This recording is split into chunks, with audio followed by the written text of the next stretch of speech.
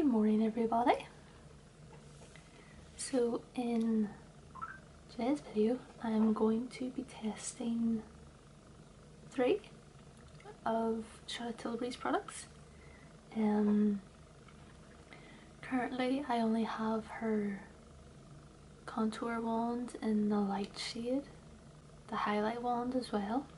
So I picked up foundation, powder, and then the bronzer as well. So I got the Airbrush Flawless Foundation in 8. I have tried this once. I can't even remember if it was for a video or not, but I just thought I would give it a whirl, no, just in case I don't like it. Then if it's been lightly used you can send it back and see what the shade and stuff is like as well. I did really like it.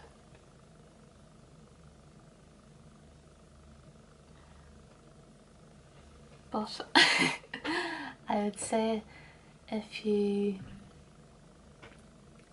weren't a fan of Huda Beauty's foundation, personally I find this really similar, like just the way it looks on the skin, the coverage it gives, except it is a bit lighter in the sense that it doesn't necessarily feel as heavy as the Huda Beauty one. But I'm gonna wear this today. I then got the Flawless Finish powder in the shade 2 medium, and then it was actually Jamie Genevieve done an advert for the bronzer and you got, was it 15% off or 10%? Well, I think it was 15, and I went for the shade she uses because she uses 7.5 in the foundation, so I thought it would still work for the one that I got.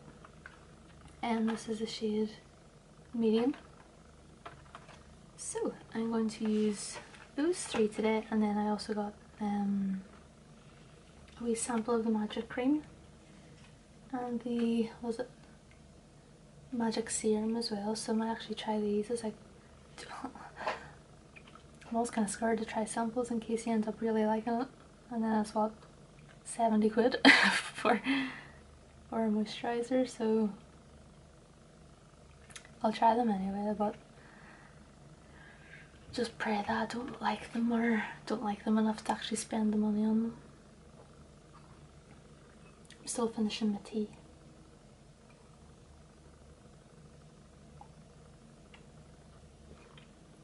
But yes, let's get into the video. So I'm just going to go in with the wee serum first.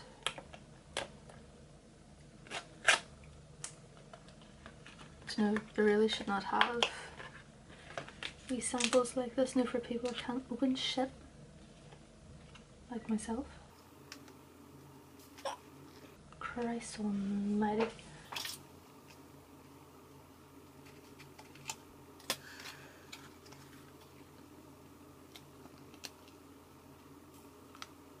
What the fuck? I'm struggling.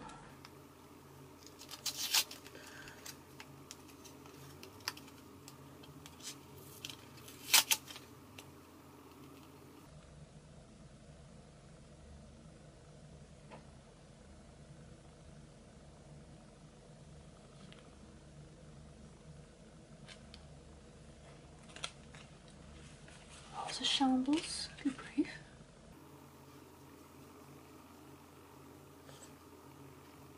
It smells very bougie. It's like old lady smell. Not that that's a bad thing, but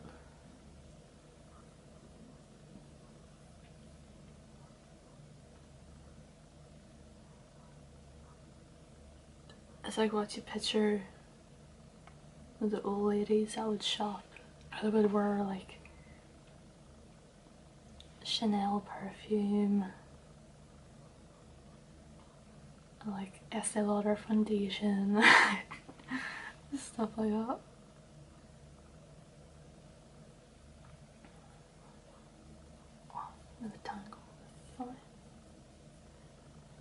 I wonder if I should put the cream on top. Oh well. I really should think of easier ways to get samples out. Oop.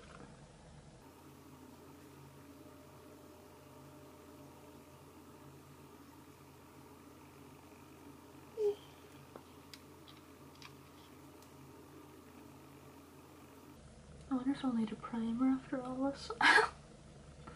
All these creams.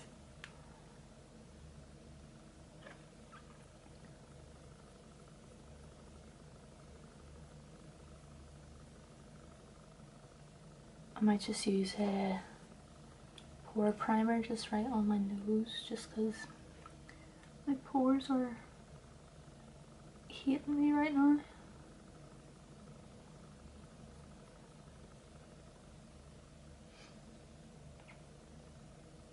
I think I prefer the smell of the cream. If it even has a smell, all I can smell is that serum. It smells kind of lavendery as well. If you don't like lavender, you might not like it.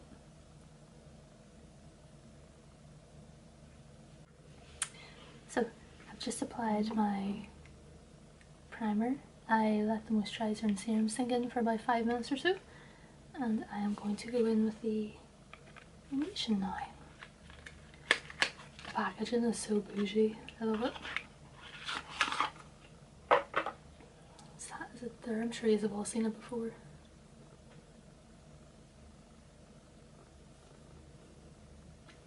So I'm gonna do, should I maybe do like one side first? I'll maybe zoom these in as well. I'll do a wee bit on this side.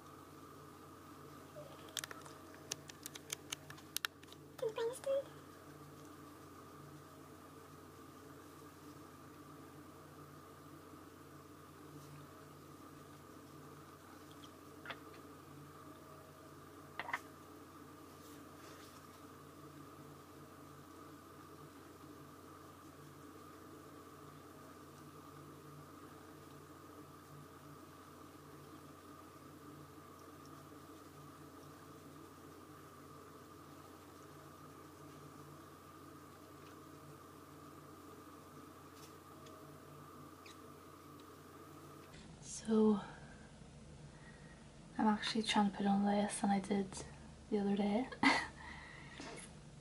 because it was very similar to Huda Beauty's foundation.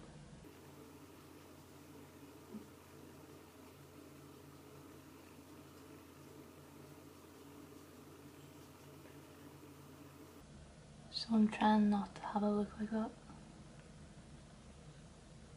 Not that. I don't like it. That's usually my like go-to foundation for like a night out. But just because I'm going into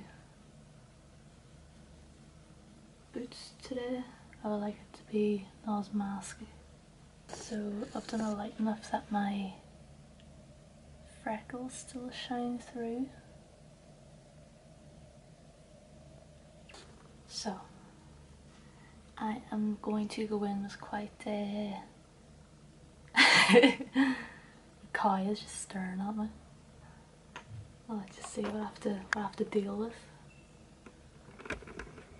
Let's see if I can put this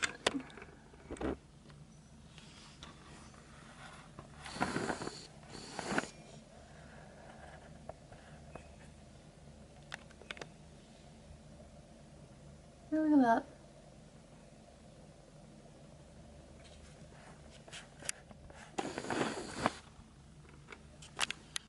Yes, I'm going to go in with a lighter coverage concealer just because I want to keep my freckles and everything coming through, but I might actually just go in with like a wee bit of eyeshadow and darken some of them down. So I will be back once I have concealed, contoured, and then I'll try the powder and then the bronzer. I've contoured slightly. I'm just going to go in with my Flawless Finish Powder, and this one is in the shade 2 medium. Packaging again is very bougie, and that is what it looks like there. I'm just going to take a wee small powder brush. This is just my wee B concealer, and because the foundation is quite full coverage and matte, I'm literally just going to powder where I put the concealer. So the chin, here's the nose, and then just a wee touch under the eyes.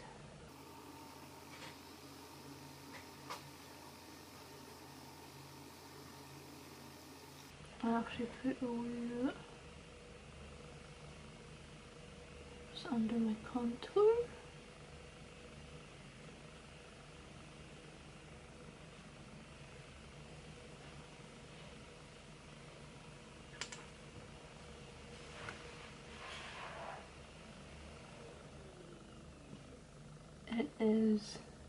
It's very smoothing. Zoom in. Doesn't look heavy. I do have a wee bit of dryness on my nose here, but I think that is because it got a wee bit burnt. So blurred. Maybe pores.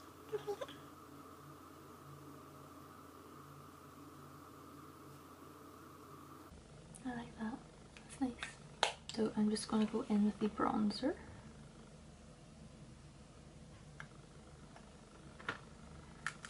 And this one again is in the shade medium. Although whenever I looked at it, I feel like I could have went for the tan shade, but I'll see how it goes. Ooh, it's huge. Just in comparison, actually I'll compare it to the powder, because I've seen people, not joking, but I find it quite funny, the size difference.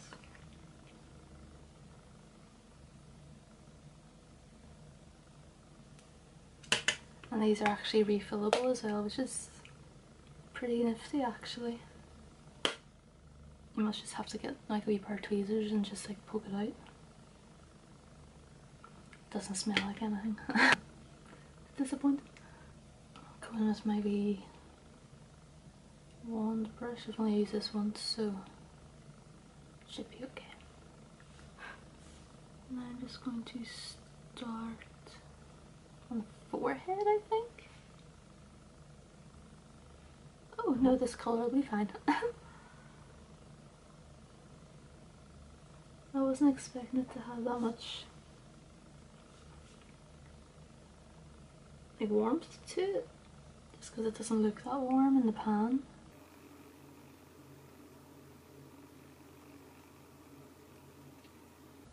It's blending in really nice, like it's not taking any effort at all really.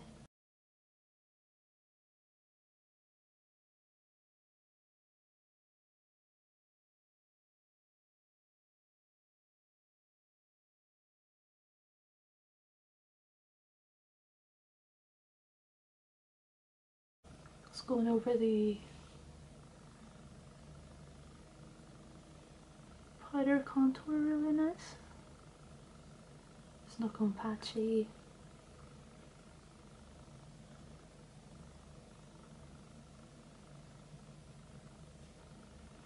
Just gonna put a wee bit just on the nose. And then just under my lip.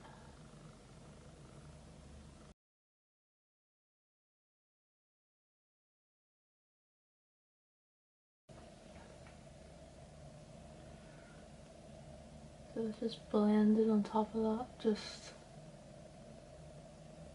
seamlessly. For some reason this side always looks worse than this side. But this is my goose side, so I don't really mind. So I'm just going to finish off the rest of my face. Nothing too fancy really. And then I'll come back and just do like a wee roundup of what I think and if it's worth the money. 1 hour later. So I have just finished the rest of my face and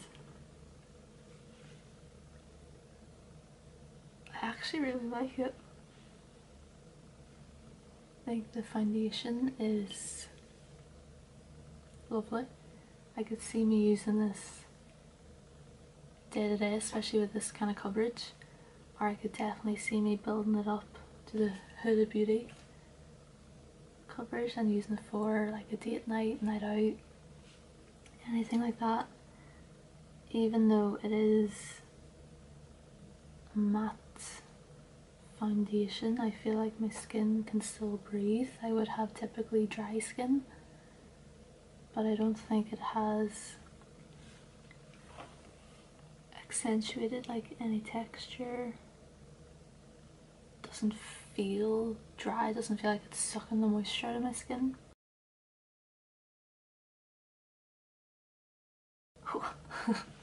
I really like it, sorry I was just looking at it there. The powder I really like. It's just smoothed under my eyes, my forehead, even my chin. It hasn't, even though it's a shade medium, I don't feel like it added much more coverage, but it did just brighten up those areas really nicely. Again, doesn't feel dry, it just glided on the skin, doesn't feel like you really have anything on. And then the bronzer. The bronzer I really like. In the pan it looks a lot lighter and more cool tone than it actually comes on the skin. I literally blended like butter, like didn't go patchy, didn't stick to any areas, especially on top of a matte foundation as well. I feel like sometimes that's the worry. That if you have drier skin, you wear a matte foundation that might accentuate dry areas, and then whatever you put on top of that might cling or stick to those certain areas. But I just blended on top of the foundation, on top of the contour powder. Just gave a really nice warmth to the skin without being too like orange. Like this, sometimes if you go maybe a shade too dark, you just have like an orange forehead, which I do that sometimes, but sometimes I like the look of that. Wee finger mark from when I was doing mine there. But no, I really like how this base is looking. I was actually surprised. The foundation was what, 39 or so? It's not even in the 40s, it's in the 30s. Which I was really surprised at, just because her skincare is so expensive. But for the price of this and how well it sits on my skin, I will definitely be repurchasing that. It's definitely worth the money in my opinion. The powders for me is something that, you know, like I have a Revolution one there that is at the Beck and Blot. Even that wee elf under eye. It's like, because I only really use it in the centre of my face, it's kind of like, you know, that elf one was what, £4 or £5. So to pay, how much is this? In the 30s as well probably. No, unless you're gonna be die hard using it every day, then it's worth the money. But for me, I could easily just go back to using like my wee elf one. Or my Revolution one, doesn't bother me. The powder though, I would say it's definitely worth the money. It again was a 15%, I think it was like 33.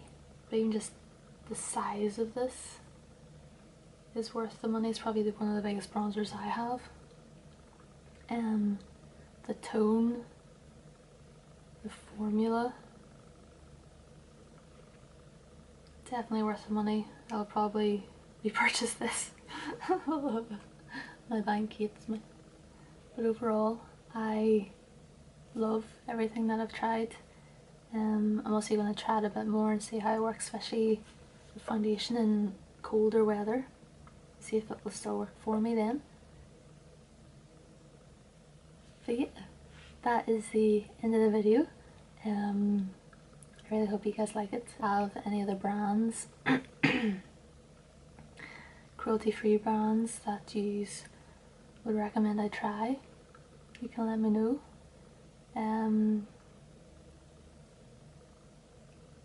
But yeah, thank you for watching. I hope you guys liked it, and until next time.